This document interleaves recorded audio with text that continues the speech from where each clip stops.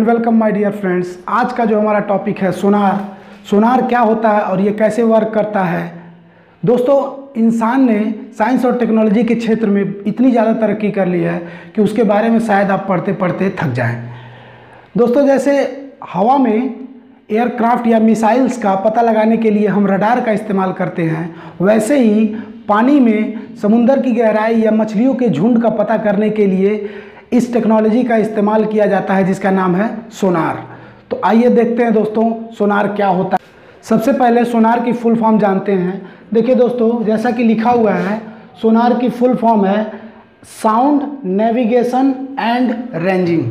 Sound navigation और ranging इसका full form है। और इसकी डेफिनेशंस क्या होती है दोस्तों, देखिए जाए। सोनार is an apparatus which is used to find the depth of the sea, or to locate the underwater things like shoal of fish, shipwrecks and enemy submarines। क्या होता है दोस्तों, सोनार क्या होता है? एक्चुअली बेसिक तौर पे इसको कहते हो ये एक डिवाइस है।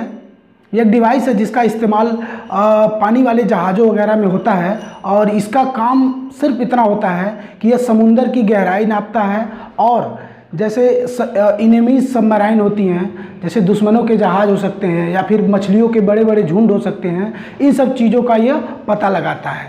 तो आइए देखते हैं सोनार काम कैसे करता है। देखिए दोस्तों, सोनार जो डिवाइस होती है उसके अंदर दो पार्ट्स होते हैं। एक होता है ट्रांसमीटर और एक होता है रिसीवर।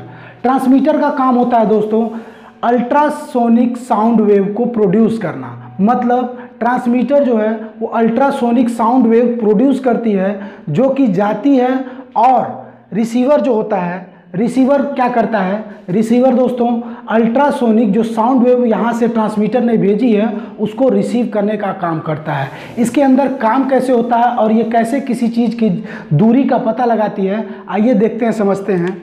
जैसे मान लीजिए दोस्तों, ये ट्रांसमीटर ने अपनी अल्ट्रासोनिक साउंड वेव प्रोड्यूस की, मतलब भेजी, अल्ट्रासोनिक साउंड वेव प्रोड्यूस की, और उसको रिसीवर ने रिसीव कर ली 4 सेकंड के बाद। तो जैसा कि दोस्तों मैं कह रहा हूँ कि टाइम इसमें कितना लगा दोस्तों? टाइम इसमें लगा 4 सेकंड का। मतलब कि जब भी वो अल्ट्रासोनिक साउंड वेव प्रोड्यूस की गई और जो रिसीव की गई, प्रोड्यूस करने और रिसीव करने के बीच का जो समय था वो 4 सेकंड। 4 सेकंड के बाद वो अल्ट्रासोनिक साउंड वेव रिसीव कर लिया। अच्छा, आपको पता है कि स्पीड ऑफ साउंड होता है 1500 मीटर पर सेकेंड। 1500 मीटर पर सेकेंड 1500 मीटर पर सेकेंड उसकी स्पीड हुई और उसको समय लगा 4 सेकेंड का। तो यहाँ से दोस्तों आपको पता है कि स्पीड इज इक्वल टू होता है डिस्टेंस अपॉन टाइम, और डिस्टेंस इज इक्वल टू हो जाएगा स्पीड इनटू टाइम। यानी कि डिस्टेंस निकालना होगा तो आप 1500 को मल्टीप्लाई करोगे 4 से, तो 6000 मीटर। क्या समझ में आया दोस्तों कि 6000 मीटर उसकी डिस्टेंस हुई। किसकी? अल्ट्रासोनिक जो साउंड वेव प्रोड्यूस हुई, उसने डिस्टेंस कितनी ट्रेवल की? उसने डिस्टेंस ट्रेवल की 6000 मीटर। 6000 मीटर जो उसने डिस्टेंस ट्रेवल की वो दोनों तरफ तय की ना, मतलब इधर से भी गई और इधर से भी गई।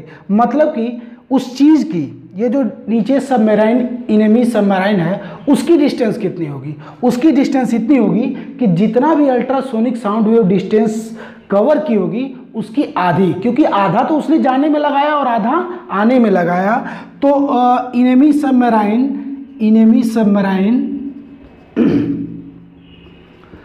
कितने दूरी पे?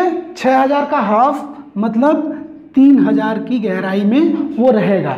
ये बहुत आसानी से पता लगाता है, और इसी के अंदर कैलकुलेटर भी होता है। ये सब कुछ कैलकुलेट खुद कर ही लेता है। सोनार के अंदर ट्रांसमीटर, रिसीवर और वो कैलकुलेटर जो डिस्टेंस टाइम फॉर्मूले पे रख के आपको पता करके बता देता है। उम्मीद करता हूँ आपको समझ में आ गया होगा सोनार क्या होता है। सोनार इस डिवाइस है जो 2 पार्ट में काम करता है।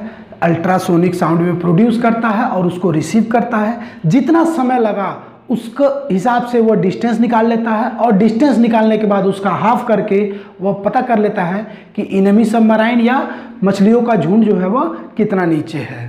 वीडियो अच्छा लगा तो उस चैनल को सब्सक्राइब कर लीजिएगा और ज़्यादा से ज़्यादा शेयर कीजिएगा।